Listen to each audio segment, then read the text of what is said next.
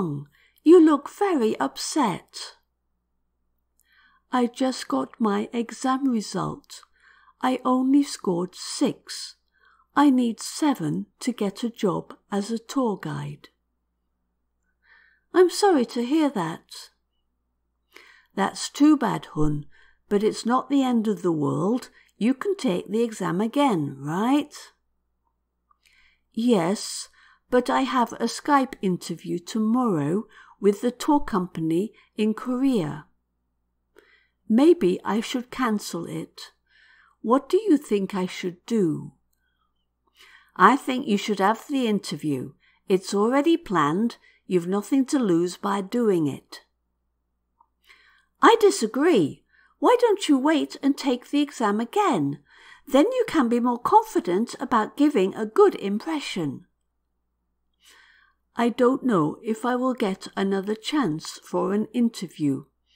I was lucky to get this one." "You're right, Hoon. I suggest you have the interview and hope for the best." "Have you told the tour company you only scored 6? "No, not yet. Do you think I should?" "Yes, Hoon. It's best to be honest. They will like that." "Have they asked you about the score?" "No, but they told me I need to score 7 before I can start the job." "Then you shouldn't tell them the score until they ask."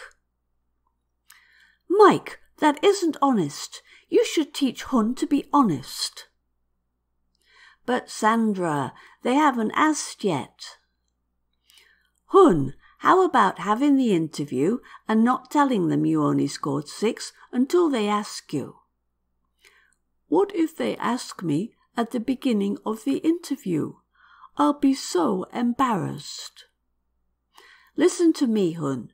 You will not achieve your goal without risks. You might be a little embarrassed.